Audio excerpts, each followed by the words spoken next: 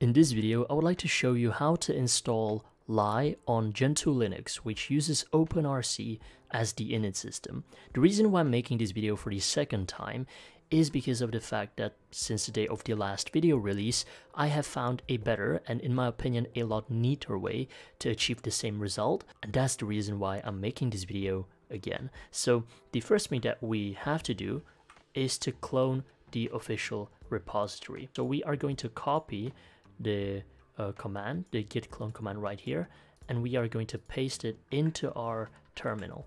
Obviously, don't forget to get rid of the $sign at the beginning.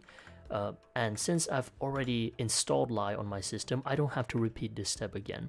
If you still haven't installed Lie, definitely clone the repository. You're going to be building Lie from source. After successfully cloning the repository, a directory called Lie should appear, and we're going to cd exactly into that directory, and we are going to build Lie from source by typing make.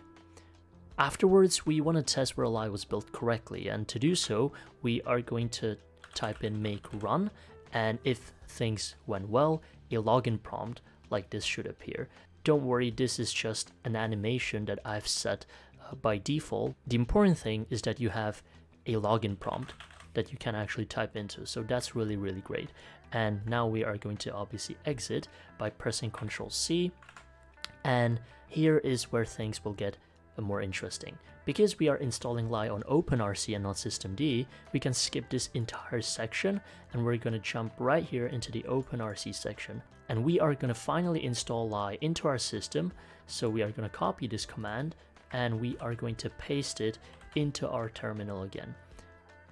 The important thing to remember about this command is that you actually need root privileges to pull it off. So you should either run this command as root, or you can use most commonly sudo, or some people might even use doas. After installing Lie into our system, the manual will tell us to add Lie into our default run level, but we don't really have to do it at all. What I decided to do instead was to adjust or edit my inittab file, which is a file that determines what happens during the boot process.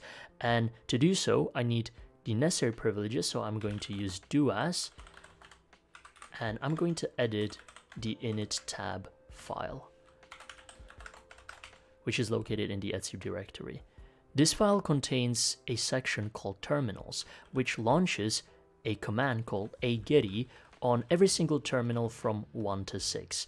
And what agetty does is that it launches a very minimalistic login prompt. It's the most basic one that looks pretty ugly but gets the job done.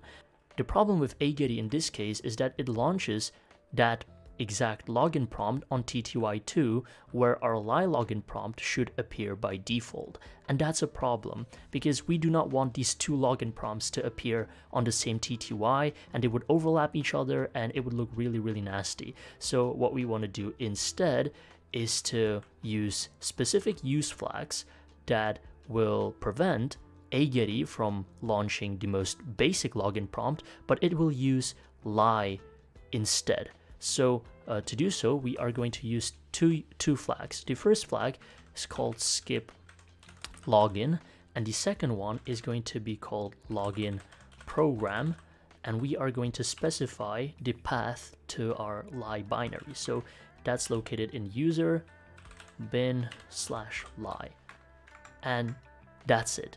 If you want to make this a tiny bit shorter, you can, instead of using skip login and login program, you can just use one dash and type nl instead.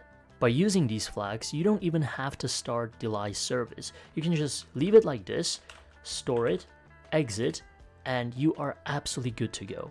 And from now on, whenever you boot into your computer, a Lie login prompt should appear, and it should automatically throw you to TTY2. That was it for this video. I really hope that you guys found this video helpful, and I'm gonna see you next time.